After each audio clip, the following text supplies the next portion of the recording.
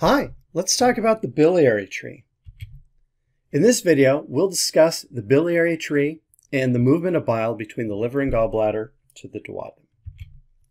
The biliary tree, also known as the biliary tract, is the entirety of the pathways between the bile canaliculi of the liver, which feed into various intrahepatic ducts, the gallbladder and its cystic duct, and all of the pathways down to the major duodenal papilla of the second part of the duodenum. So let's take a look at how bile is conducted. So bile canaliculi feed into intrahepatic ducts. The intrahepatic ducts are going to coalesce into left and right hepatic ducts. Where the left and the right hepatic ducts come together is the common hepatic duct.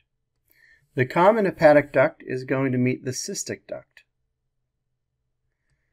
That cystic duct is going to have bidirectional movement of bile between the common hepatic duct and the gallbladder.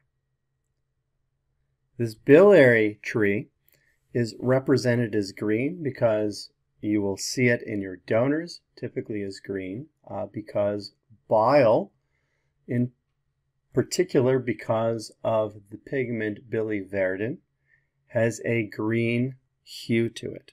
So biliverdin is the oxidated form of bilirubin, which is the other bile pigment.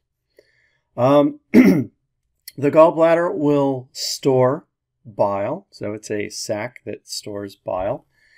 And where the cystic duct and the common hepatic duct join is called the common bile duct, very frequently simply referred to as the bile duct. So if you hear bile duct, think of it as the common bile duct. Same difference. The common bile duct is going to come together with the main pancreatic duct, typically. And there is an expansion here of these two, known as the hepatopancreatic ampulla.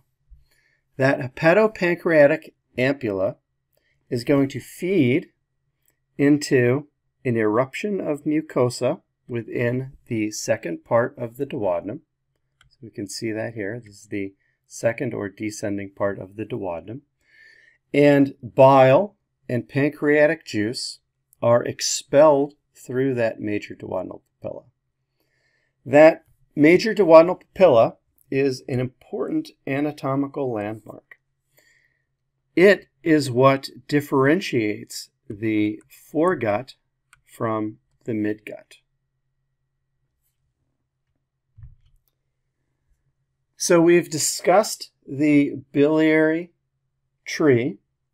So bile canaliculi into intrahepatic ducts, into right or left hepatic ducts, into the common hepatic duct, which joins with the cystic duct to form the common bile duct, which joins with the pancreatic duct to form the hepatopancreatic ampulla, which then drains through the major duodenal papilla into the second part of the duodenum.